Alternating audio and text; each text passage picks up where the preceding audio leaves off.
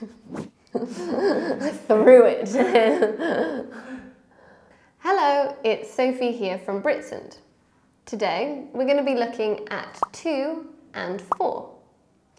Instead of looking at every single use of to and for, as that would take forever, we're going to be looking at 3 specific situations in which both can be used, but they have different meanings. So let's take a look. So firstly, to and for are used when talking about the reason for something. Let's look at 2 sentences as an example. She went out to have a drink. She went out for a drink. The to is used when there is a verb in the reason. For is used when there is just a noun. Here's another example. I came home to have dinner. I came home for dinner. Even though, technically, in this sentence, to is not a preposition, it's an infinitive marker. It doesn't really matter as long as you know how to use it correctly. The next situation where to and for can both be used is when talking about a recipient. A recipient is someone who receives something. So to give an example, we could say, I gave the present to her. I bought the present for her. In both sentences, the object is the same, a noun, her. So why do we use to in one sentence and for in the other? The reason is the verb. If the verb indicates transfer or movement of something, then we use to.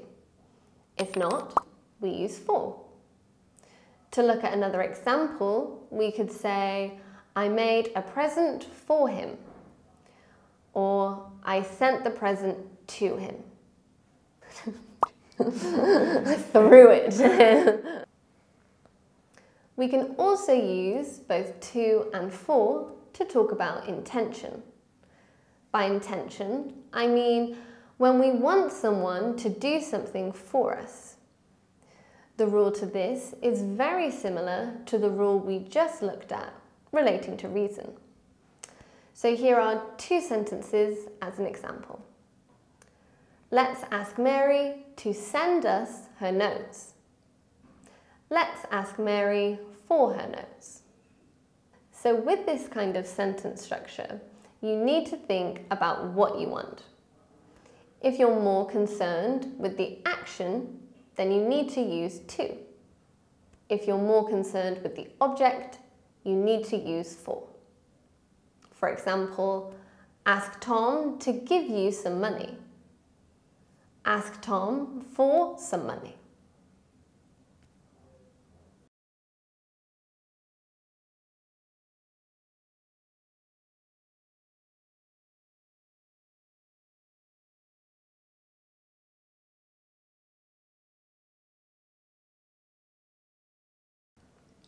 So I hope that helped you to use to and for.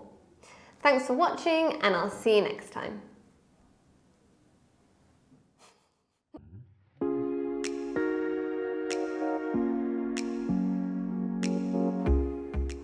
Oh, sorry.